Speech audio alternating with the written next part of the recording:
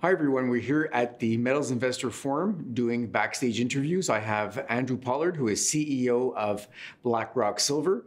Andrew, thanks for being here. Yeah, it's great to be here in Toronto. Exactly. Exciting times. Gold made an all-time high at closing price just yesterday. Yeah. Fantastic news for the precious metals market. Lots happening. You know, it may not be the bottom, but in terms of a new bull perhaps starting for precious metals, we'll have to see where that goes. But that isn't stopping Blackrock.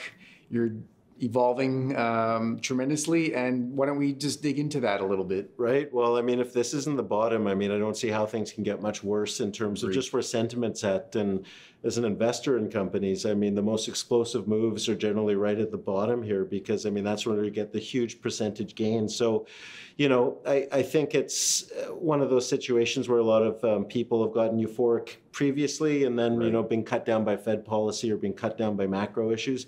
But I think right now the writing's on the wall that things are starting to crack out there. I mean, just look at the exponential debt that's acquired. It's so we're getting closer towards the Fed cuts, and I think that's what's really driven the sentiment in the silver space because it's not a structural issue whatsoever. I mean, as you know, there's more silver being consumed than is actually being produced. Exactly. So from a structural point of view, that's really sound. But what's been missing is that sentiment and that euphoria. And silver is such a small industry. I mean, really, there's maybe 20 actual silver companies out there.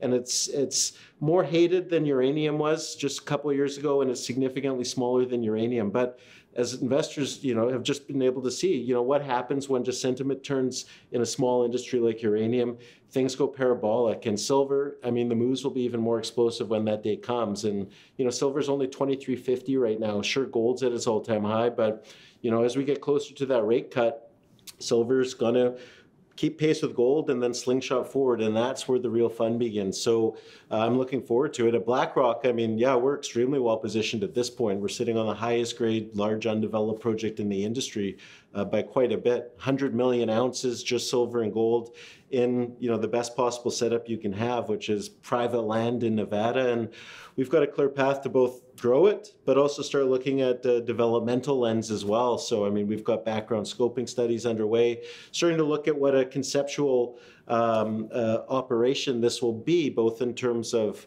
mine design and planning, but also looking at capex with mill and cash costs and all that fun stuff, because at these sorts of grades and with what we've got already, I mean, this is going to be a standout operation. We actually just had a new analyst initiate coverage on us, a guy by the name of Ron Stewart. Mm-hmm. And Ron's a well-known analyst, but before that, he was Senior Vice President of Exploration for Kinross, an up-and-comer. But he did his own conceptual mine cash flow model and forecast, and he thinks this operation, just as it is today, would be producing at all-in sustaining costs of $13. Amazing. So lowest quartile for sure, and safe haven ounces at that.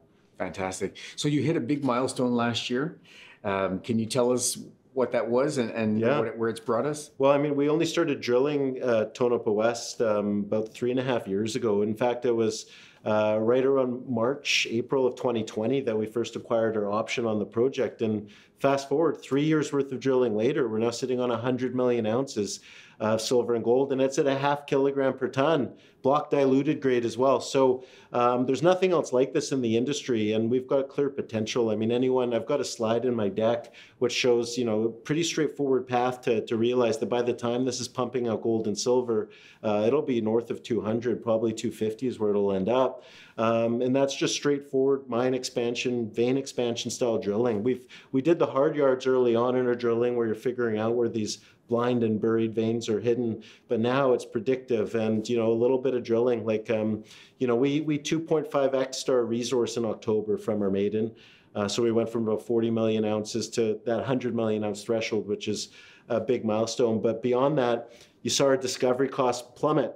I think for a maiden resource, they were up around 50 or 60 cents. And then in our last resource, they were down in the 30s.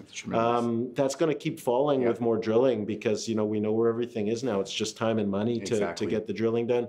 But also, that puts us in sort of, with our 40 million resource originally, people thought it's too small. It's not going to Sure. be. It's not going to be a standalone. With this one, yeah, we're at standalone status already. Where we're at right now, both in terms of size and grade, was exactly where Silvercrest was with Las Chispas when they put out their maiden PEA. They had about 100 million ounces at roughly the same grade profile that we have. At that time, I mean, that was a good market. Those ounces were commanding something like $4 to $6 an ounce in the ground. Today, in this market, at what I think is the bottom, we're commanding 40 cents.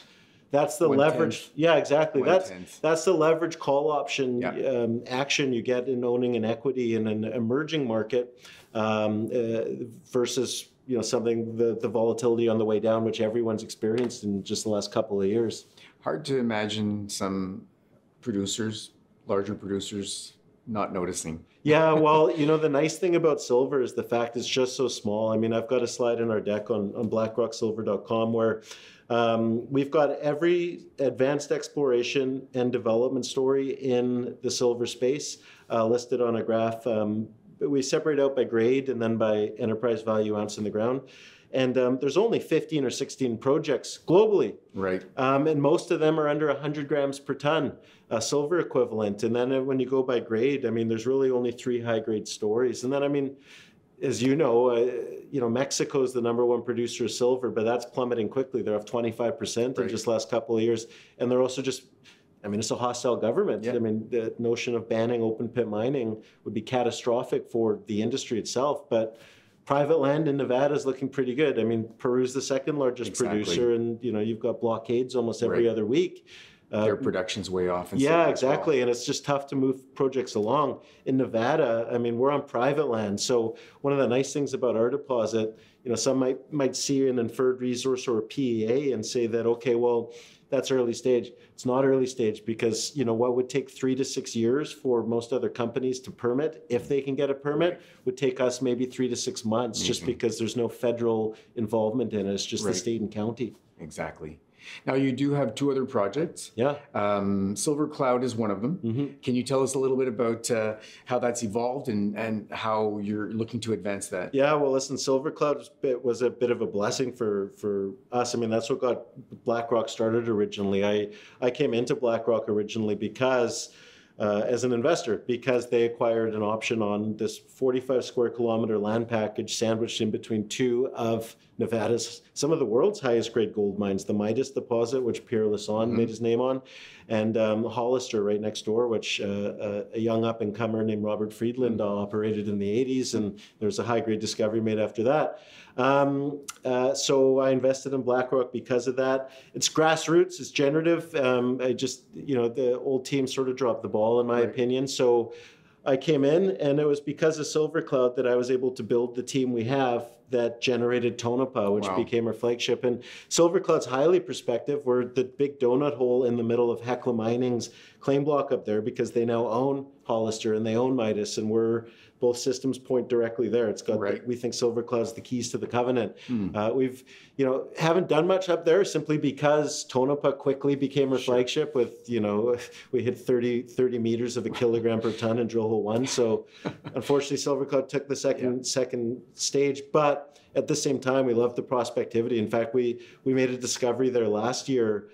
Still the highest grade drill hole we've ever drilled as an entire company. It was 70 grams gold and 600 grams silver. But it's one of those markets where drilling isn't really getting rewarded, and we're keeping Silver Cloud in there because we think it makes us more alluring as a takeout target. Certainly, if I'm Hecla, I'm looking at that. Right. But also, there's always potential when the junior exploration market comes back that we might be able to create some value for investors with that in some form or another. Makes sense. So the third one is Tonopah North. Yeah.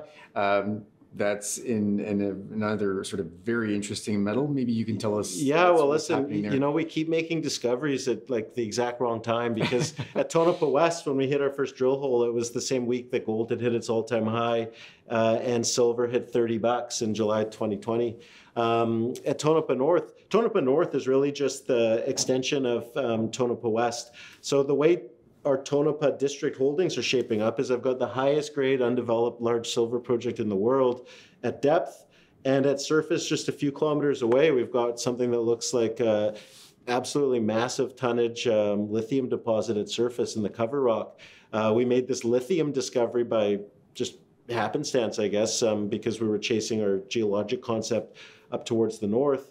And we didn't hit any gold or silver, but every single drill hole that's been drilled into Tonopah North is hitting huge, good zones of nice grade lithium clay mineralization. And it turns out that whole area, those federal claims that we've got, fit like right in like a Tetris piece with a company right next door called American Lithium, which has the second or third largest lithium resource in the world. Wow. It was at PDAC last year that they put out a PEA on their project. It's a $3 billion project that we've got the extension of just based on our drilling, and we've got 7.2 square kilometers drilled out.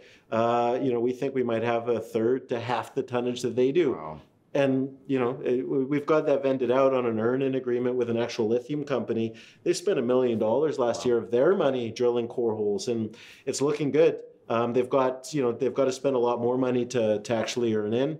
But it's just a shame that lithium sold off about 82% since we made that discovery. But at the same time, it's interesting, certainly from a green metals perspective, this story is quickly emerging. I mean, silver's obviously going to be a key driver in solar and EVs and just the whole electrification narrative.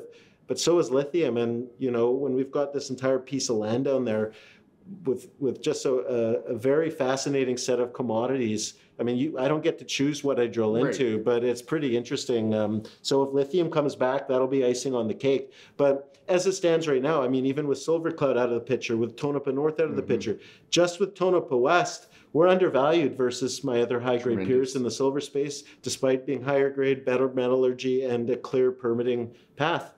So I think we've got a lot of torque, and we should see some good relative strength here. And most importantly, we're cashed up, because that seems to be the only thing the market's really valuing these days. And intrinsic value's out the window until it isn't. But right now, we just did a nearly $6 million bought deal financing just a few weeks ago. So we're cashed up through the end of the year, and are going to be advancing Tonopah West with met studies. We think we can see some incremental growth in terms of just getting the recoveries up. We've got some engineering studies underway. We're sorting hydraulic studies right now to try and get a handle on. Well, we think we've got water on our property, and we think that's going to be sufficient to use in our operation. So just big things to de-risk the project. And 4 years, March of 2020, when we closed this deal to acquire our option on Tonopah, our final payment to own 100% of Tonopah West is going to be made this month. Excellent. So we'll clear up title on that too. We'll actually be owners instead of renters, which from a takeout perspective, that cleans things up and just unmuddies the waters. Excellent. Well, thanks so much. This is a tremendous overview of Blackrock, and lots of things, exciting news to come, as I can tell, for the next several quarters. People need to pay attention. If silver goes, it's going to be a hell of a time. And even if it doesn't, we're blessed with a project that doesn't need higher prices. This is going to be a low-cost producer. Absolutely. Thanks again, Andrew. Thank you. Appreciate it.